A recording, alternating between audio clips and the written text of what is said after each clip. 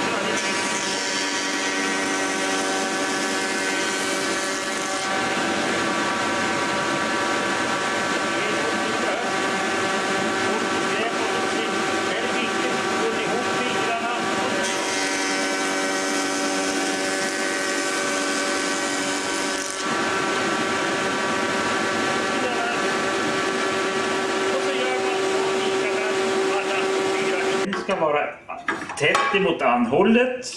Det sätter man så. Och ska man alltid komma ihåg och lyfta upp den här till nollpunkter.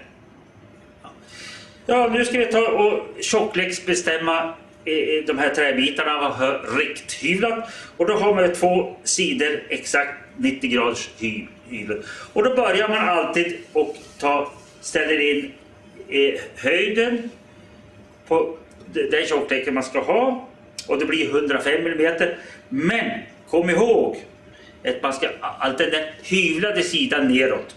Och varför man tar höjden först, det är för att man ska få så mycket tjocklek kvar på biten som möjligt, och då står den stadigare på hyvlebordet. Ja, då ställer man in den med 105 mm kan man ta. Man ska också komma ihåg att man kan max hyvla bort 5 mm på en gång. Så jag ställer in, så jag tror att det här ska räcka. Jag ställer in på 105 mm exakt. 105 mm. Och sen är det bara att nummer 1 starta spånsugen och sen starta hyvel och så kör vi igenom.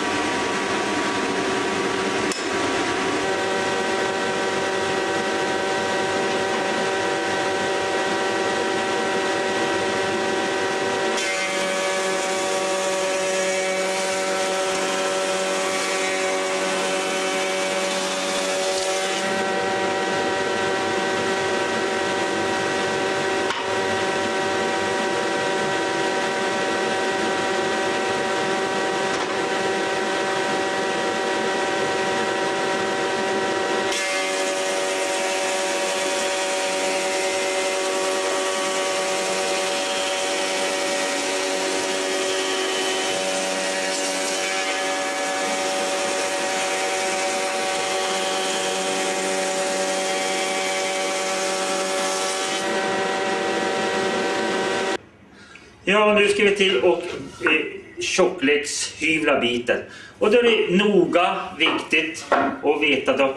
För minns jag sa att max 5 mm kan man ta. Och nu visar sig att det här de är 52 mm tjock. De här. Och det innebär att jag kan då ta 47 mm måste jag ställa in det här. Så alltså jag måste köra 2 gånger genom hyveln för att få till rätt tjocklek. Ja. Som jag sa nyss då, så ställer jag in så var biten 52 mm tjock. Och det är den här delen av skalan man ska titta på. Ställ in den på 47 och då går man in och kollar jämställd. Jajamän, så där är bra. Då kör vi 47 alla på den och sen ställer man in på 42.